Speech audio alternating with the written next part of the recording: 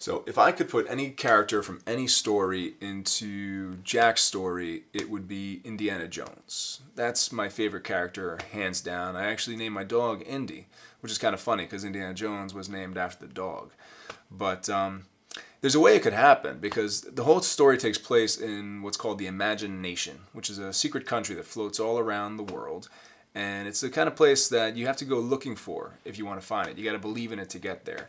And people from all over the world have gone there and been inspired by what they saw and come back and done amazing things. So I've got, people like Gandhi and John Lennon and Abraham Lincoln as visiting the Imagination in the story, and they're quoted.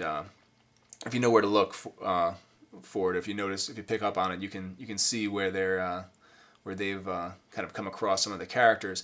So it's possible that maybe Indiana Jones could have been someone who went there, but I doubt I will write it into the story just because I don't want to be sued. But I can have him in the story up here, though.